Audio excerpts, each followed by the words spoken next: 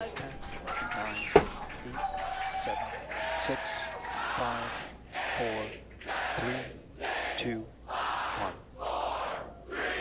Holy shit. Wow.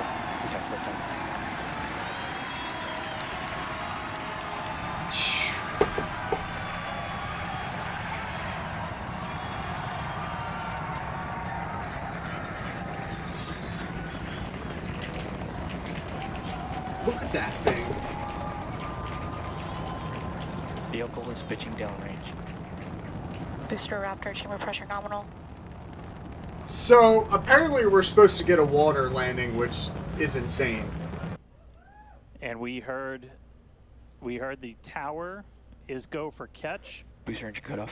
The return flag is set for true. Ship engine startup. I think it's awesome people get hyped about this type of stuff. Stage separation.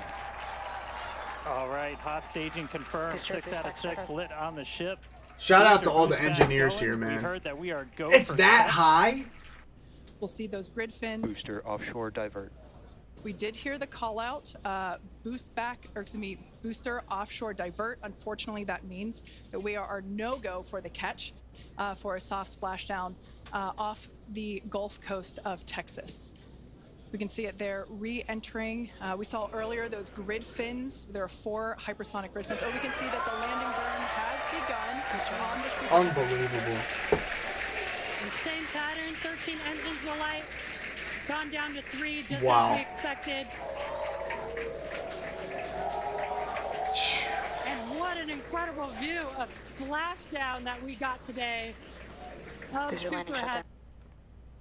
So a couple things on this. The fact they can make a new booster just in a couple months is absolutely insane. Also, too, SpaceX has a better live stream than Netflix does, which pretty insane to me. I don't know if you guys seen Netflix with that boxing fight. It was just awful. But, yo, shout out to SpaceX. Shout out to all these engineers. I really look forward to this type of stuff. I think it's so cool. I remember the last video I seen from SpaceX where they pretty much caught the rocket. It was like equivalent to like catching a building, and now they're just catching stuff on water. And I think even Donald Trump was here to see this too, which is amazing. So yeah, this stuff is just incredible.